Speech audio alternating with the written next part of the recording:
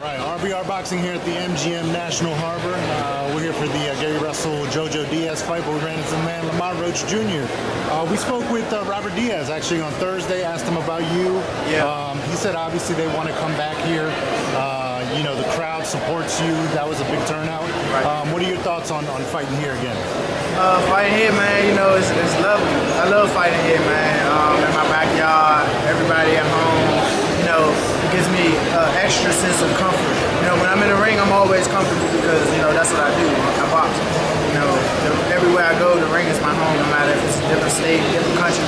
You know, I'm always going to be at home. But fighting here, man, it's something special. Now, walk us through that Cruz fight. Obviously, there was a controversial no knockdown ruling by Luis Pabon. You know, speaking of Robert Diaz again, I mean, he was like, you know, you got to chalk it up to human error, but that ref has a history. I mean, it's frustrating, obviously, from our perspective, but I mean, you being in the ring, how frustrating was it? How disappointed were you? I was very disappointed. You know, that night was supposed to be my night, and it technically, you know, got taken away from me.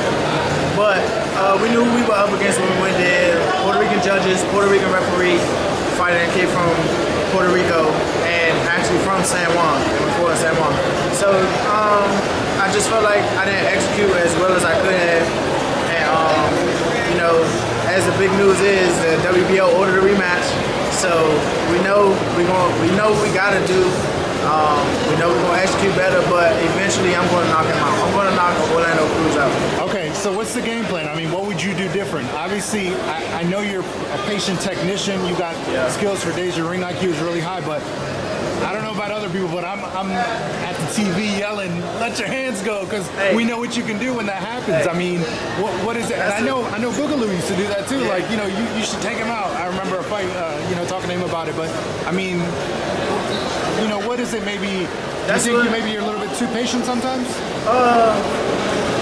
You could say that. I think the first couple rounds were more so a fill out, and I should have, because that was a game plan just to take him out from the beginning, and I started too late.